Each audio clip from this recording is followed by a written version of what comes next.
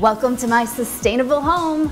Now, I'm far from perfect, but I have convinced even one of the toughest critics, my husband, to no longer use paper towels. We haven't bought them in 3 years.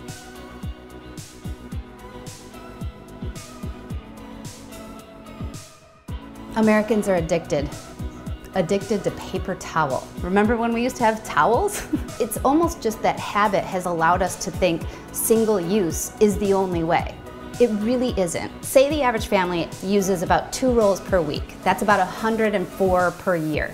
So at $2, let's say, that's more than $200 you can save. So this is what we've used for the last 3 years. The same microfiber towels that come right off the roll, just like your paper towel. You can dry things up with them, you can clean things, and then you don't throw it away, you put it in the laundry. We've had this same set for 3 years. It was $25, $30.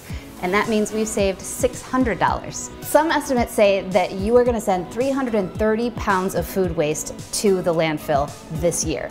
Most people produce somewhere between 4 and 5 pounds of trash a day, and a lot of that, a third of it, is usually something that could be composted. So one of the most efficient and easiest ways you can make a huge difference in both methane emissions and, of course, just waste in general and how our topsoil is used in the nation, it's by composting. Composting is taking organic material and instead of sending it to a landfill where it will not break down properly, sending it to the place, like your backyard, where it will break down properly. The benefits are endless. And really, it is so simple.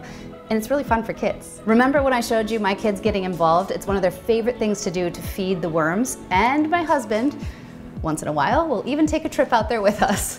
Here's where I think we can really make a difference. And these are nothing new. People have seen these bags. They're reusable, silicone.